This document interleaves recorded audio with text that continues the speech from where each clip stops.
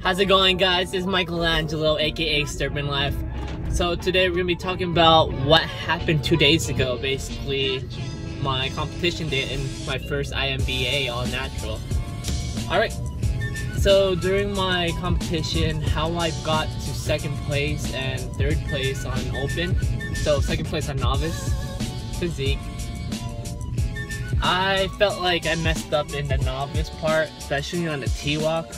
I wasn't expecting to do a T-walk in the beginning because they mostly saved that for the main show, but since not a people like competitor showing up to the competition, we had to do the T-walk. So we did a T-walk.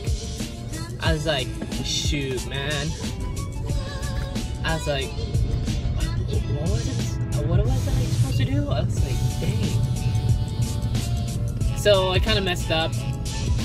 So how the T-walk work is basically you walk to the back stage center, walk forward, so walk backstage, pose on the center, then you walk towards the front stage of the center and pose, walk to the left, pose, walk all the way to the right, but however I didn't walk all the way to the right, I actually walked to the center again and pose. That's like, in my head I was like, dang it, but I have to like play it off, you know?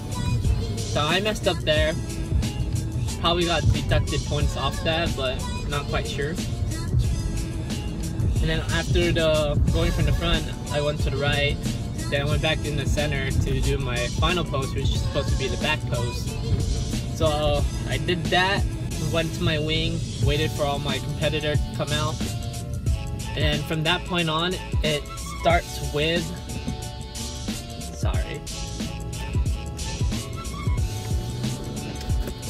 and then it starts with the comparison. So basically they made us do half a turn to the right, so half a quarter turn to the right. Done that, show your side, have a quarter turn to the right, show your back, and then go to have another to your side, back to your front. After that, they're gonna do the poses. So the first pose was the double bicep. So front double bicep. I completely, after watching the video and my coach and the judges actually came up to me at the end of the show and told me about it too. Kind of messed up on my front double bicep because I would flex all the way down with my hand almost touching my shoulder, which is kind of wrong. So it's supposed to be right here, and at least push your elbow outward so you can spread that lats more, and then your fist should be like a little bit forward and out, and then everything should be up basically. So I probably got deducted points off that.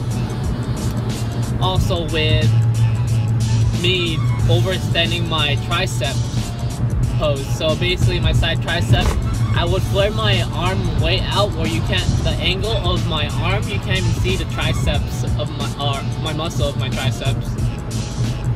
So I was like, dang. But you know, it was my first competition, so it was what it is. I don't mind, I like my results. Personally, I didn't really care about placing at all. All I cared about was getting my feet wet and having fun, so that's what I did. But the novice, I was kind of nervous, so that didn't count. But during the open, from T-walk from that point, I was like, boom, I just hit the stage. I was like all happy, dancing. I was like, you know what, everyone's freaking pump up the crowd up, because they were like really quiet. I didn't like that, so I felt awkward, so I was like, dude, shout or something. So I was like, I did this motion, and they all started screaming and everything. I was like, cool. So that was pretty much it. it was just my posing that I got deducted points on. The guy who got first place, he had bigger lats, but some of my friends said that he kind of lacked core, but his posing was on point, so basically he would get the points, you know. So now I'm gonna go back to bulking. Gonna try getting my lats bigger, my traps bigger, and probably more on my work on more on my shoulder and back at the moment, and I could increase my chest a bit too, especially my upper chest, so I could get that 3D effect showing. So that's my main goal right now. I'm gonna do actually 1 month bulking again, and I'm gonna do the super 1 month prep cutting for my competition. So my next competition will be May 13. It's gonna be in Las Vegas. Yep, Las Vegas, for the breast cancer awareness. I wanted to do June on Chula Vista, my home area, but I'm gonna be out for my drill. I'll turn active for like a month, and I'll be missing a lot of stuff. So it's gonna be rough for me to gain muscle. I might lose muscle for that meantime, for that being away for a month. I'll probably try my best to do like body weight workouts, so push-ups, squats, and everything. But the only hard part was gonna be eating, so I don't know how that's gonna work. I won't have any supplements while I'm there because it's gonna be like a hell desert. So I'm gonna be more darker, so I'm gonna be black. Since I'm Filipino, I get like black.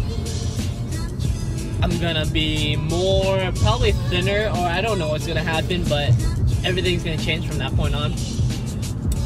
So I'm just gonna look forward for that, see what happens, and I'm trying to do a competition before I go on that, before I go on to my turn active. Yeah, so then after that, after my active, I'll bulk up again and then compete September or 2 more times around my home area, so people from my area could watch me and experience the all-natural life and the INBA, PNBA, and how awesome it is. I love it. I love my first competition. I'm glad I went out there. My whole intention was to show people that if you grind hard, you push yourself, that you set the mindset and you lead by example, other people will start following you and they'll be more inspired and motivated to keep going or try to follow you. I believe you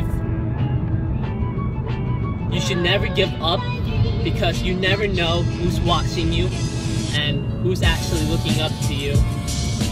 I always try to keep that mindset that someone's watching me.